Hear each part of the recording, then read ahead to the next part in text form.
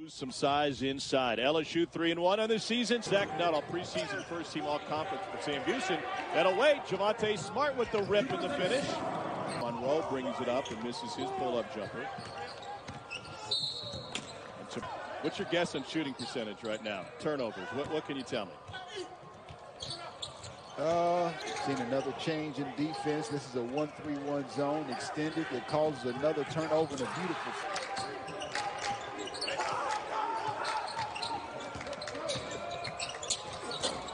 Little leaner from shot, rolls off.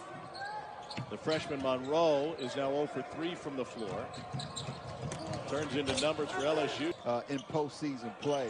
One of the challenges that they could have is, and you talked about O'Neal being on the offensive end to you?